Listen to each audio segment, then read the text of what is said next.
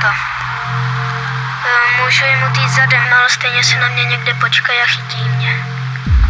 Když mě chytnou, tak mi zase určitě vezmou nějakou věc nebo peníze a zmlátí mě nebo mě nechají klečet a odprašovat je. Nahrávají si to na mobil vlastně.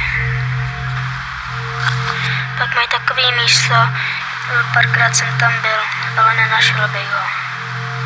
Když jdeme, tak mě vedou po slepu a cestu se mnou točej. Tam to teprve začalo. Napřed mě. Linka bezpečí 116 111. Není důležité, čí je to příběh.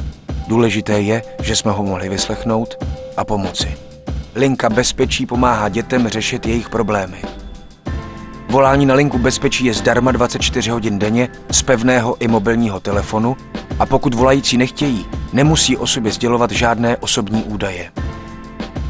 Linka bezpečí pomáhá dětem na útěku, dětem týraným, zneužívaným či šikanovaným, ale stejně důležité jsou i každodenní starosti a problémy, s nimiž se děti svěřují.